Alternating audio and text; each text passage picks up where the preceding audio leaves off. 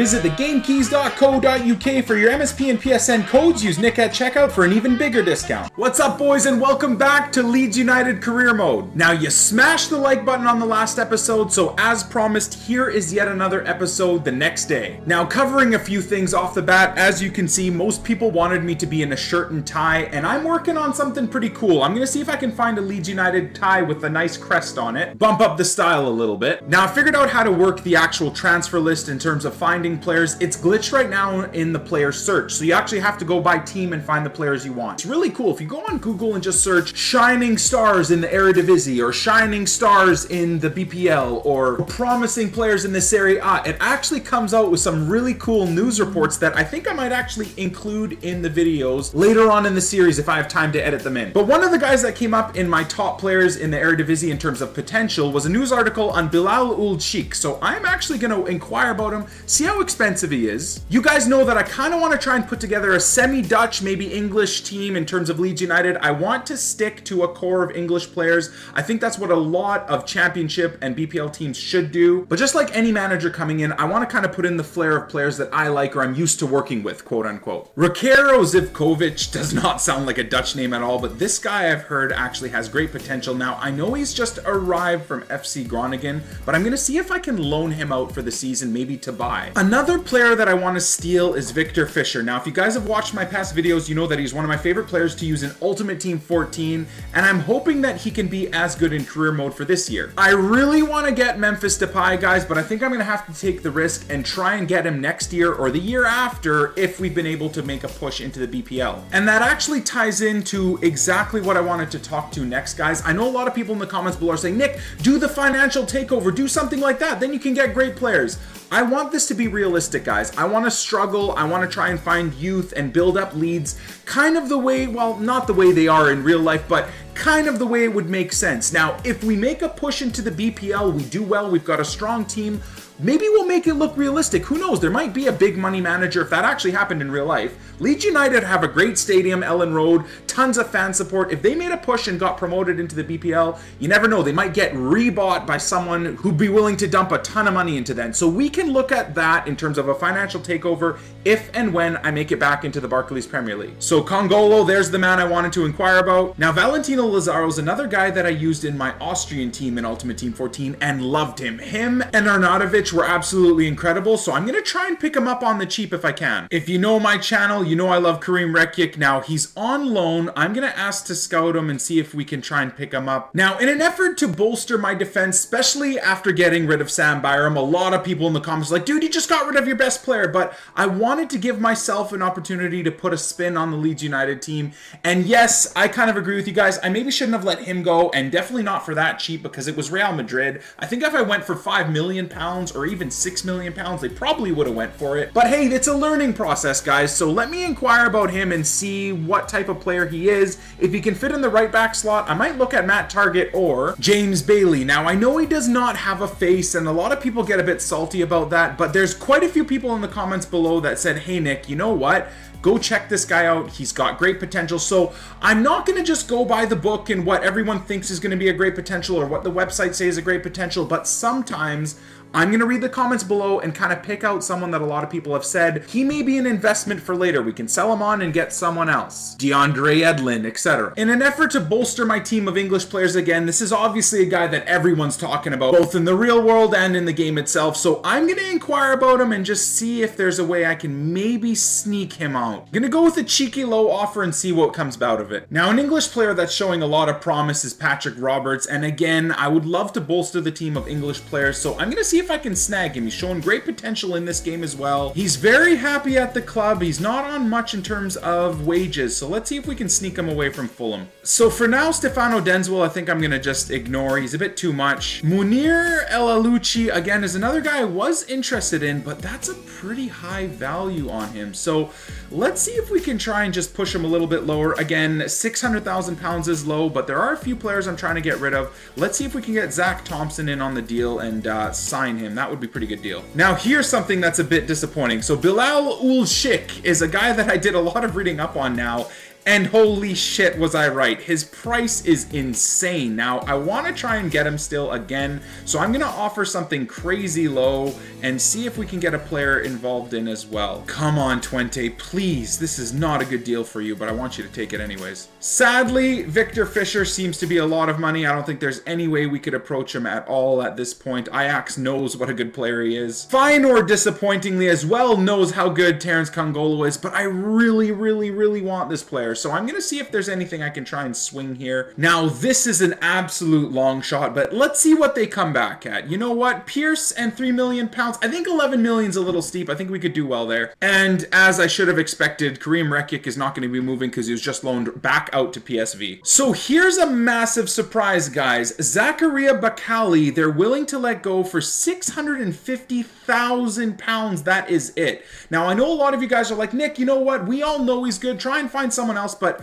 come on, boys. £650,000, the potential he has. I'm going to go a little bit lower and see if I can push it. So Valentino's actually not as expensive as I was expecting him to be. Again, I'm going to push this a little bit and offer him and a few other players that I'm willing to sell off. And the best surprise here, £400,000 for this kid. Are you kidding me? I'm going to just go right in for it, boys. We're going to go with 290,000, maybe 80,000. See what they say to that. That will be a bargain. Okay, so James Ward-Prowse is far too important to them, so they've rejected it. James Baille is not available, unfortunately, from Crew Alexandra. Recently moved, so that's too bad, but I'm sure a lot of you guys are like, woo, great, a player that doesn't have a face won't get into the team. That's pretty cool. So they're basically saying that the offer is a bit too low in terms of me buying him at the end of his loan. They're going to essentially not move forward. Now, I'm wondering if I bump this up just a little bit, can I basically eke them into making a deal here? So transfer offer accepted for Jordi Vleugels. Now, he's on 1,700. I'm going to keep on that.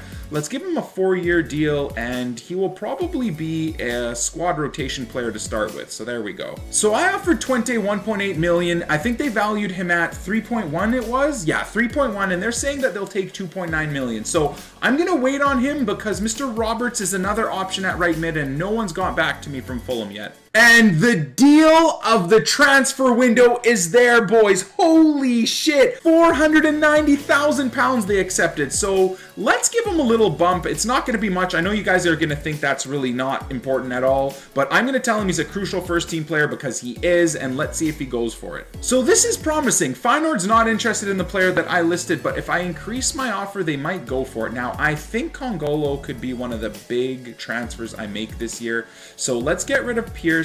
We'll offer them 4 million. I'm still going to offer them a center back if I have one to work with. There we go. Scott Wooten. Let's see if that changes it up. I'm not sure this is going to be enough. And NAC Breda's not willing to sell. That's okay. So they've just said, we've reviewed my contract with Patrick Roberts. We can't accept your terms because the sum is too low. We believe he's worth more than that. Okay.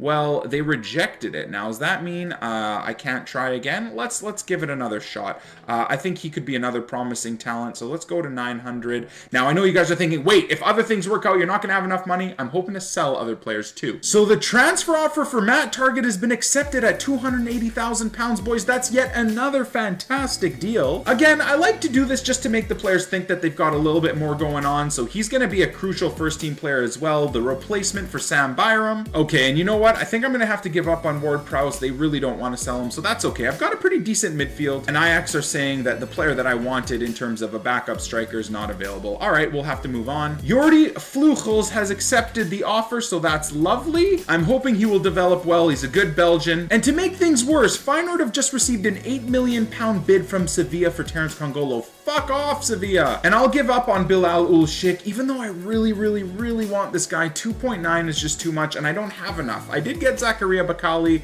so he's only 16. I'm going to see how he's looking in January, and if I can snag him, then I'll do it. Now, friendlies, I think, are a bit of a waste of time in terms of me actually playing the game, so I'm going to sim them. Let me get my basic B team set up. So as you can see right below me, there's the Leeds United first team for now, before the other players that I want have come in. There's the Leeds United B team, essentially the team team I'll use for cup matches or friendlies like this coming up, so I'm gonna select this team. So the idea that I have for simming matches and actually going into games, boys, is because I am a manager, I am not gonna have my actual face cam on when we're simming matches and we're actually playing the game. So you're just gonna see the full field or the kind of highlights that are going on. And I think that'll be pretty cool because you don't really want to see me. A manager you don't really see on the field, but you will kind of hear them on the touchline. Over the next few videos, that's how I'm gonna do it. It's gonna take quite a bit more editing to get it in there, and then you guys let me know over the next few videos if you like the concept. So sending the players onto the field, come on boys now. I know this is the B team, I trust in you guys. Let's see if we can get something good going on. All right, nothing going, nothing going. Looks like a pretty stale first 20 minutes, and there we go!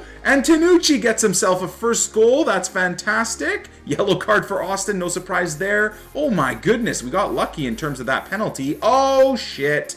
Ibrisic just got a tying goal, and Austin gets himself sent off. Thank you so much, sir. So what a great way to start the friendly. I think that's probably where we'll end. Not horrible. Not happy, obviously, with Austin getting a red card, but hey, it's the preseason. We're working out the kinks. And let's advance on. Now, I'm a little bit worried about that friendly with Inter. Maybe I'll test out my first team there. And there's the heartbreak with Terence Kongolo. So they did accept the offer from Sevilla, and it looks like it's going to be even harder to get him next year. Damn. But that's football, boys. That's life. We got to move on. Holy shit. We're going to get fucked over by Schalke. We almost stole Zakaria Bakkali for nothing, and here comes Schalke with a 5.5 million. God, oh my god. Am I gonna get totally screwed here? I have no idea. And there you go. The struggle is real, boys. Now Cagliari is trying to get the guy that I want. Matt Target is now saying I can't give him what he wants. Matt, I wonder if it's just because you're not getting how much money that you hope to get. And fuck, now Ipswich is trying to swoop in and take Lazaro. If I don't do something about Zakaria Bakkali, I think we're gonna lose out on him. So I'm gonna offer him essentially double what he's making right now and see if he'll make a move for that.